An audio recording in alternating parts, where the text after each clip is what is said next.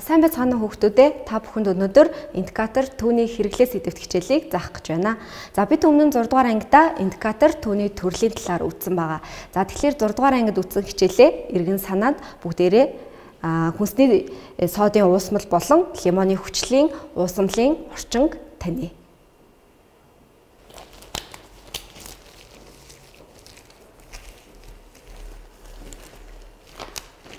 За багш нь хүнсэнд өргөн хэрэглэгддэг лимбигний хүчил, за тэгээд хүнсэнд мөн адил хэрэглэгддэг соодыг усанд дуусган уусмал болгон хэлбэрээр усанд дуусгасан байгаа. За тэгэхээр энэ хоёрын уусмлын орчинг универсал индикаторын цаас ашиглан таний. За нимбигний хүчлээ багш нь шилэн аяган таслаад аваад хийчихсэн байгаа. Эхлээд нимбигний хүчлийн уусмлын орчинг универсал индикаторын цаасаа дүрж ажиглая. За универсал индикаторын цаасны өнгө улаан болж өөрчлөгдсөн байгаа нь нимбигний хүчлэл нь хүчлэг орчинтой гэдгийг илэрхийлж байна.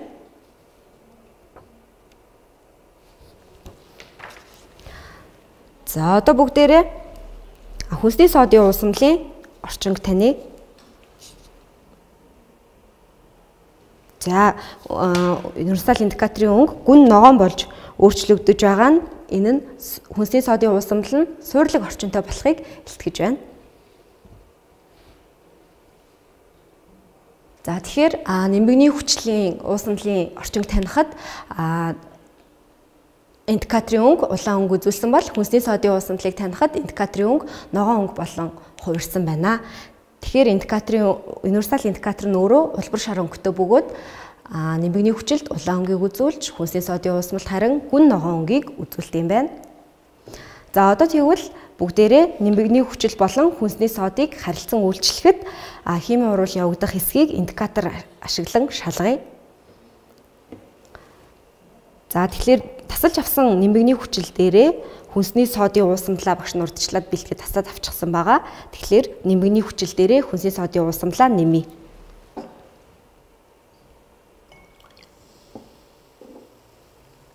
За урвлаас хий ялгарч байгаа нь харагдаж байна. За хий ялгарч дуусж байгаа нь уруул явагдаж дуусныг илтгэж байна. За одоо бүгдээрээ уусмлын орчинг индикаторын цаас ашиглан шалгая. За универсал индикаторын цаасны өнгө өөрчлөгдөөгүй буюу уусмлын орчин саармаг гэдгийг илэрхийлж байна.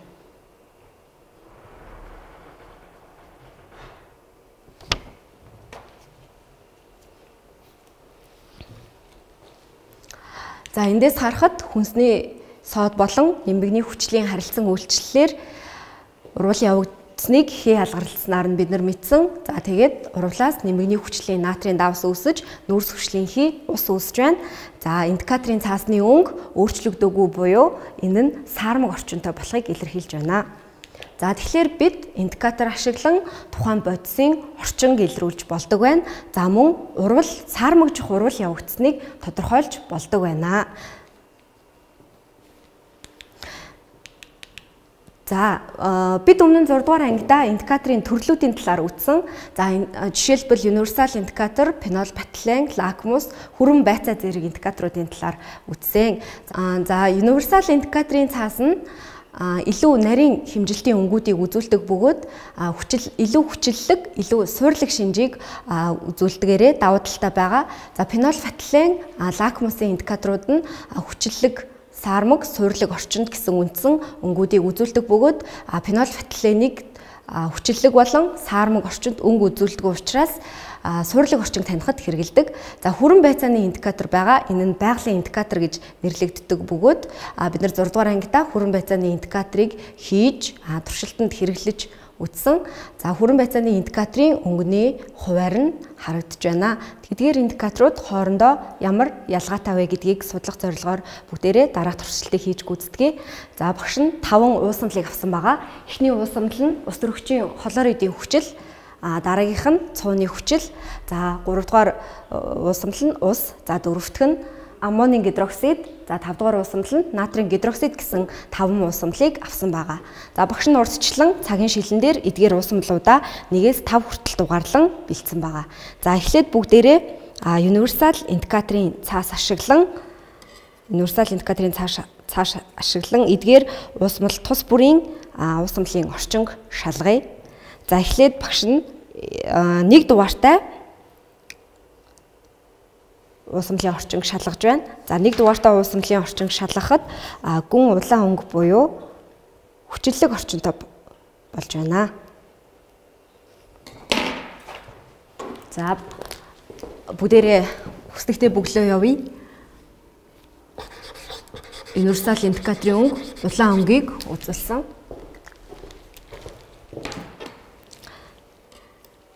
За одоо бүгдээрээ 2 дахь уусамлын орчинг шалгая.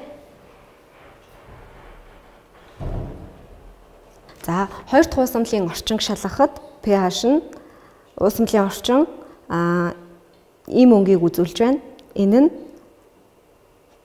хүчлэг шинжийг үзүүлж байна. За уусамлын өнгийг бүгдээрээ хүснэгтэд бичье. За универсал индикаторын цаас нь цууны хүчлийн уусамлын орчинг шалгахад шар өнгийг үзүүлсэн. Одоо бүгдээрээ 3 дахь уусамлын орчинг шалгая.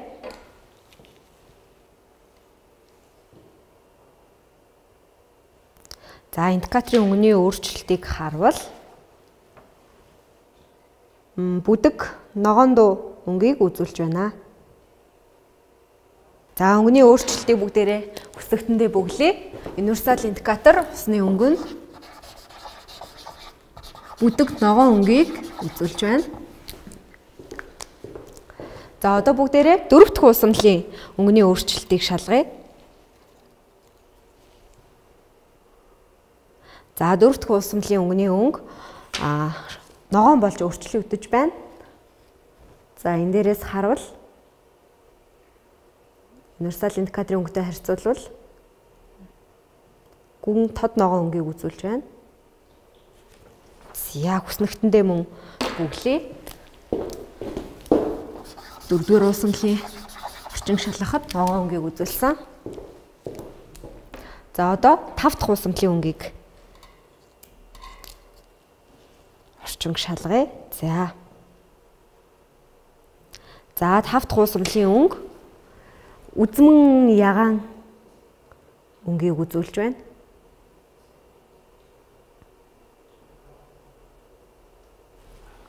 За мөн адил хүснэгтэндээ бүглээ.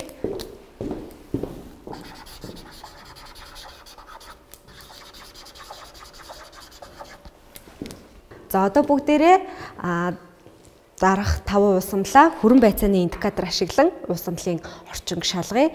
Хүрэн байцааны индикатор нь үзмэн ягаан өнгийн байгалийн индикатор гэж нэрлэдэг. Бид нар 6 дугаар ангидаа хүрэн байцааны индикаторыг хийж туршиж байсан. За тэгэхээр багш нь хуруу шилэнд 1-5 хүртэлх дугаартай уусамлуудаа бэлтгэсэн байгаа. Одоо дээрэс нь хүрэн байцааны индикатораа тусаана. За тэгэхээр хуруу шилэнд явагдах өнгөний өөрчлөлтийг хүүхдүүд та бүхэн сайтар ажиглаарай.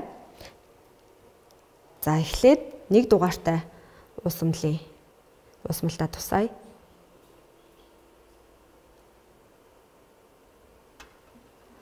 За уусамлын өнгө өөрчлөгдөж байна. За уусамлын өнгө өөрчлөгдөж улаан өнгийг үзүүлсэн байна. За тэгэхээр хүрэн байцаа 1-р уусмал болох ус төрөгчийн холоор эдийн хүчилд улаан өнгийг үзүүлж байна. За дараа нь 2 номертой уусмалтаа тусаая.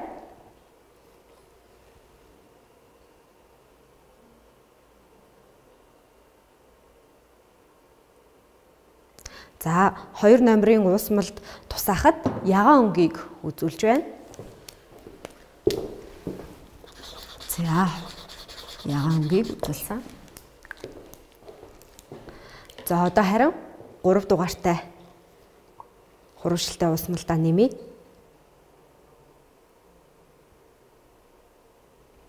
За 3 дугаартай хуруушлтай уусмал нэмэхэд 2 дугаартай уусмлаас арай ялгаатай бүдэг ягаан өнгийг үзүүлж байна. За хүснэгтэнд бөглий бүдэг ягаан өнгийг үзүүлсэн. За одоо 4 номерын усмалтаа дөрж тусааж шалгая. За 4 номерын усмалд дүрхэд усмал ногоон өнгийг үзүүлж байна. За мөн адил хүснэгтэндээ бөглий.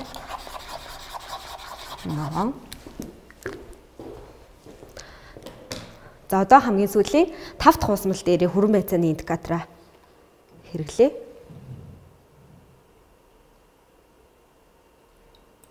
За 5 дахь усмалын өнгөний өөрчлөлтийг харахад 4 дахь усмалаас харахад илүү тод ногоон өнгө ажиглагдсан байна. За хүснэгтэндээ бөглий.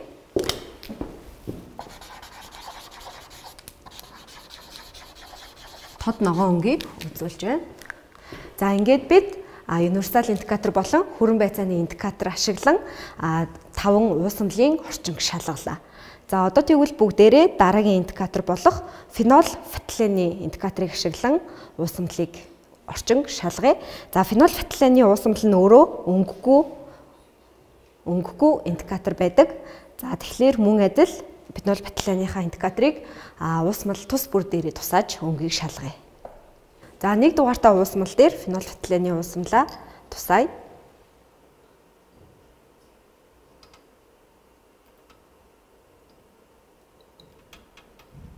За 1 дугаартай уусмал дээр фенол фотолений уусмлыг тусахад өнгөний өөрчлөлт ажиглагдахгүй байгаа буюу өнгө нь өөрчлөгдөхгүй байна. За тэгвэл 2 дугаарын уусмал дээр тусаая.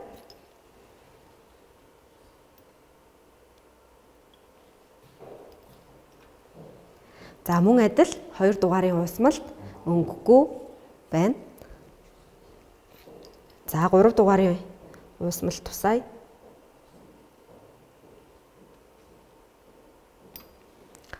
За мөн адил өнгөгүй байна. За одоо 4 дугаарын уусмалд тусаая.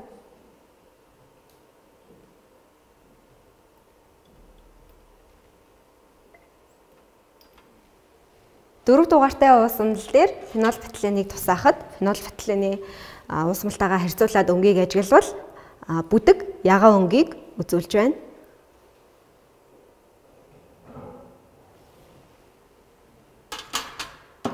За самбар дээрээ бүгдээрээ бичээ. Фенол фотолений уусмал 4-р уусмал дээр нэмэхэд бүдэг ягаан өнгийг үзүүлсэн. За харин 1, 2, 3 дугаартай уусмлууд маань өнгөгүй байсан.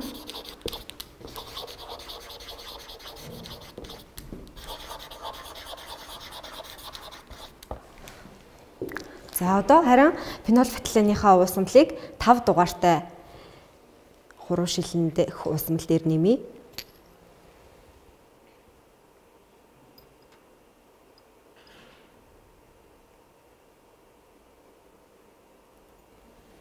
Тав дугаарын уусмал дээр фенол фотолений тусаахад ягаан өнгийг үзүүлж байна. За хүснэгтэндээ бөглөө. 5 дугаарын уусмал фенол фотолен ягаан өнгийг үзүүлсэн. За тэгэхээр хүүхдүүд та бүхэн багштайгаа цуг эдгээр энэ хүснэгтээ зураад давхар бөглөөд яваарай. За ингээд бид универсал индикатор, хүрэн байцааны индикатор, мөн фенол фотолений индикаторыг ашиглан 5 уусмлын орчинг шалгалаа. Одоо лакмусын улаан цаасыг ашиглан 5 уусмлын орчинг шалгая. За багш нь 1 дугаартай уусмлыг лакмусын улаан цаасаар шалгах гэж байна. За 1 дугаартай уусмал лакмусын улаан цаасыг дүрхэд өөрчлөлт ажиглагдахгүй буюу өөрчлөгдөхгүй байна. За 2 дугаартай уусмлыг шалгая. За мөн адил өөрчлөгдөхгүй байна. За 3 дугаартай уусмлыг шалгая. За мөн өнгөний өөрчлөлт харагдахгүй байна. За одоо 4 дугаартай уусмлыг шалгая. 4 дугаартай уусмал лакмусын цаас нь цэнхэр өнгийг үзүүлж байна.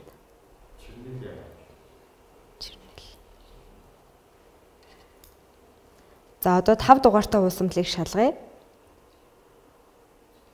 За мөн адил хөх өнгийг үзүүлж байна. За ингээд саяныхаа туршилтын үр дүнг бүгдээрээ хүснэгтэн дээрээ тэмдэглэе. За лакмусын улаан цаасыг 1 болон 2, 3 дугаартай уусмалд өрөхөд өөрчлөгдөөгүй.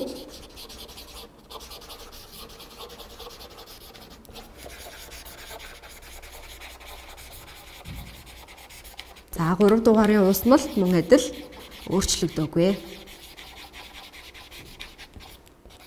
Харин 4 болон 5 дугаартай уусмал хөх өнгийг үзүүлсэн.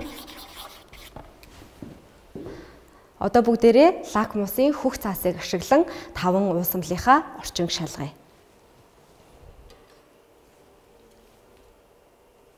За эхний 1 дугаартай уусмалд дүүрэхэд улаан ягаан өнгийг үзүүлж байна.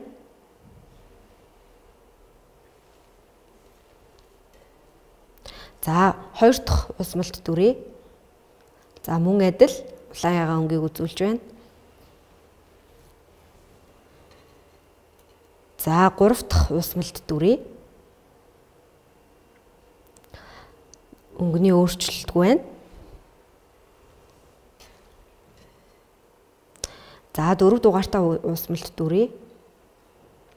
За мөн өөрчлөлтгүй байна. За сүүлийн 5 дугаартай уусмалд дүрээ. За мөн өөрчлөлтгүй байна. За туршилтын үр дүнгээ бүгдээрээ хүснэгтэндээ тэмдэглэе. За лакмусын хөх цаасыг 1 болон 2 дугаарын уусмалд нэмэхэд улаан ягаан өнгийг үзүүлж байна. Харин 3, 4, 5 дугаарын уусмалд өөрчлөгдөөгүй.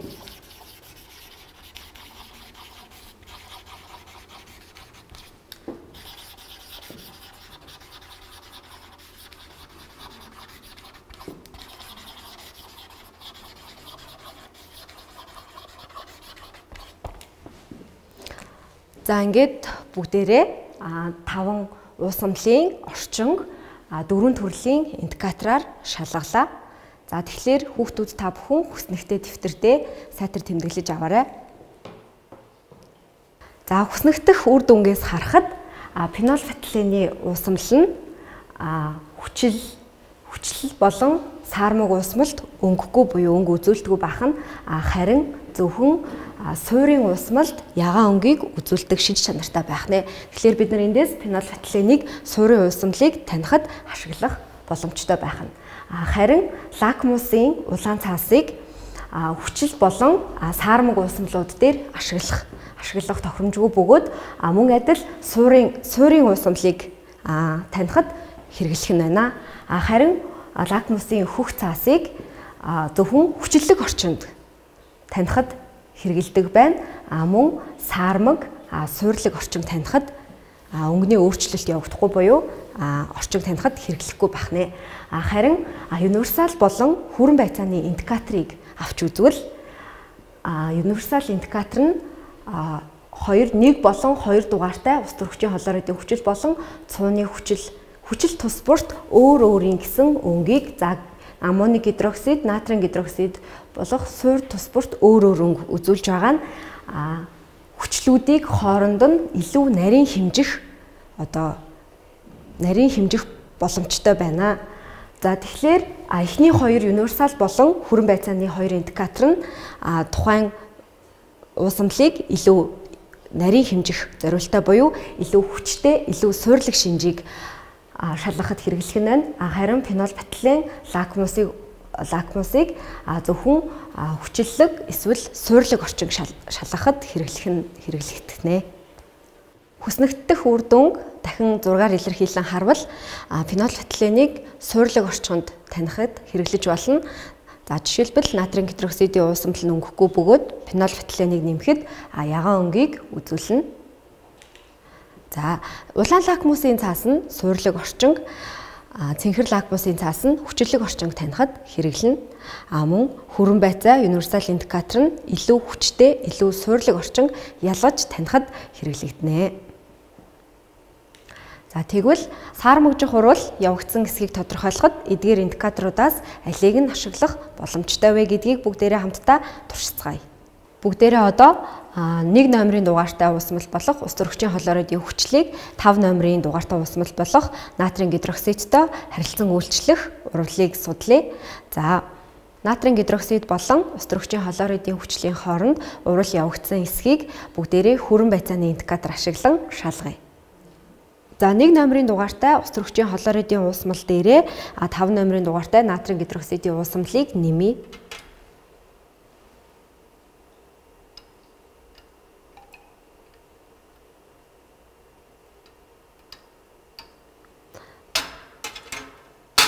За нэмэхэд уусмлын өнгө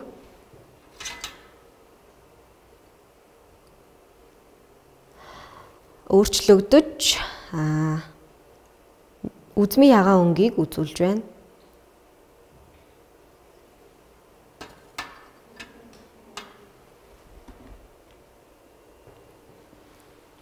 За тэгэхээр хүрэн байцааны индикаторын өнгөний хуваараас харахад хүчил болон суурийг нэмэхэд саармаг орчин үүсгэж нийл ягаан өнгө үзүүлдэг гэдг нь зурагнаас харагдаж байна.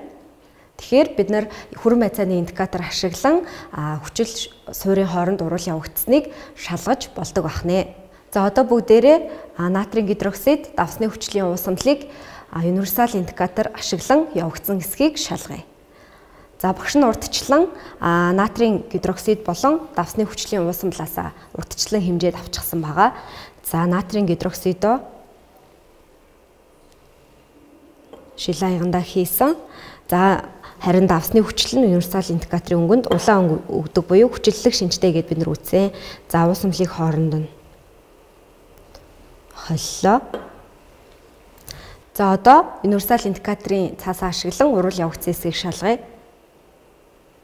За универсал индикаторын цаасны өнгөний өөрчлөлтийг харж үзвэл бүдэг ногоон өнгийг үзүүлж байгаа нь энэ нь саармаг орчинтой болсныг илтгэж байна.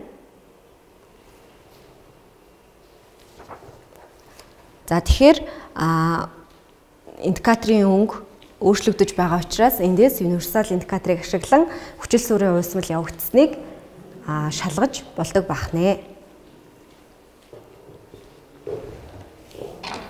За одоо бүгдээрээ 3 дахь индикатор болох фенол фетиленийг ашиглан урвал явагдсан хэсгийг шалгая. За фенол фетилен нь зөвхөн шүлтлэг орчинд ягаан өнгийг үзүүлдэг. Тийм болохоор бидний өмнөх туршсан 5 номерын шүлтлэг уусмал үзүүлсэн ягаан өнгө дээр багш нь хүчлийн уусмлыг нэмье. За тэгэхээр 3 шилэнд явагдах өөрчлөлтийг ажиглая.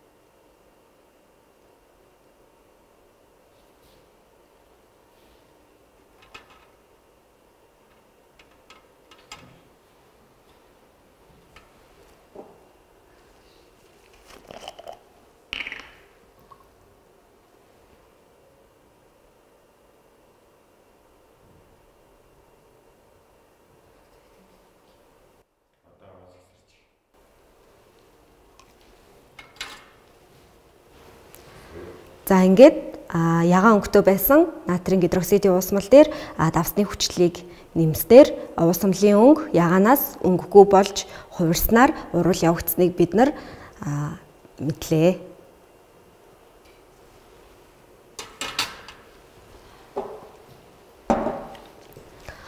За тэгэхээр фенол фетиленийг ашиглан урвал явагдсныг шалгаж болдгийм байна. За тэгэхээр өнөөдрийн үндсэн хичээлийн иргэнийг сануул индикаторыг бодисын орчин илрүүлэхэд ашиглаж болно. За мөн саармагжих урвал явагдсныг тогтооход хэрэгжилж болдог бахнэ. Өнөөдрийн хичээлийг нэгтгэн дүгнвэл индикатор ашиглан уусамлын орчин таньж болдгийм байна. За мөн саармагч хурал явагдсныг индикатораар таньж тогтоож болдгийм байна. Универсал индикатор нь фенол, батилен, лакмус зэрэг бусад индикаторуудтай харьцуулахад илүү хүчлэлэг, илүү суурлаг, шинжийг ялгахад тохиромжтой байна. За ингээд хүүхдүүд та бүхэн өнөөдрийн үндсэн хичээлээ баттган дараах дасгалыг гэртээ хийгээрэй.